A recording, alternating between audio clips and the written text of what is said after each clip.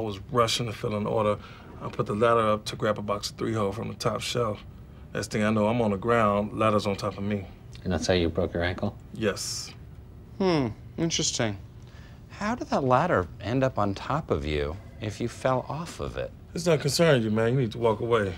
Oh, really? I'm sorry. I thought this was a free country. I didn't know we were in communist Sweden. If we were living in Sweden, I wouldn't have to worry about this because we have universal health care.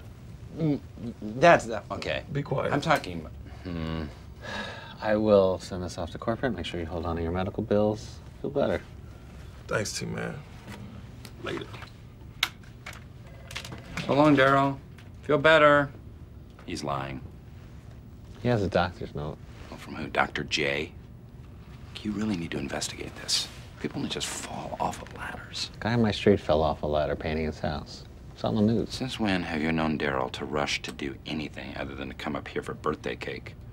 Y'all having birthday cake? It's not a very good Darryl. And how many foremen do you know that pull boxes? It just doesn't add up. Well, we did a little investigation, and Dwight had a good point. The ladder didn't reach the top shelf. I don't know if I believe it, but I am a fan of the hard-boiled detective novel. I'll punch you into mush, see? Sounds like a EMD P40. Nah, that's a GE. The P40 is much higher pitched. You're into trains? I've been my whole life. Wow. I'm rebuilding a turn-of-the-century steam engine in my slaughterhouse. That's so cool. Yeah. Wow, I'd love to take a look at that. Yeah, it's just a run-of-the-mill slaughterhouse, but sure, anytime. Well, you know, because of the trains. Oh, wait, someone's coming. Oh, boy. Oh, It's boy. Darryl. Get down. Oh, boy. He's not using crutches. Oh, get over the there. camera. Get Start there. taping. Drive. Oh, workers, come my ass. I can't believe this. Oh, yeah, you ass! Toby. You gonna eat all that dog food yourself? Oh, tip. Man, you okay?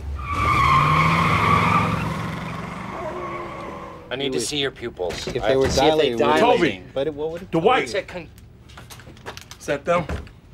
Definitely. You come to my house, bust up my trash cans, call my baby sister an ass and told her to eat dog food? We thought that she was you. Why would you think a lady is me?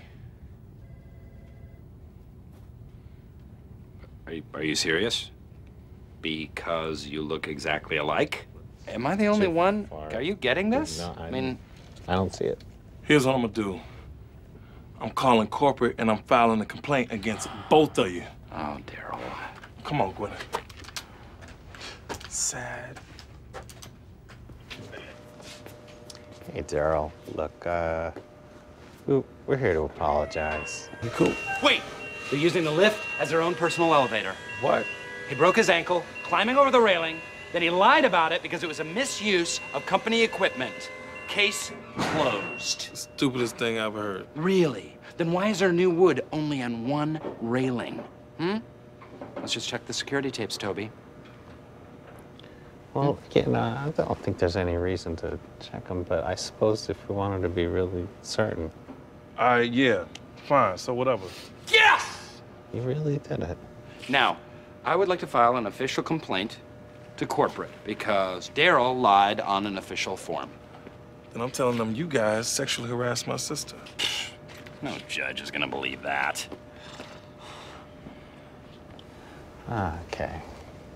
Look, we could all file complaints against each other and just drown in a sea of paperwork, but, you know, we'll just move on with our lives.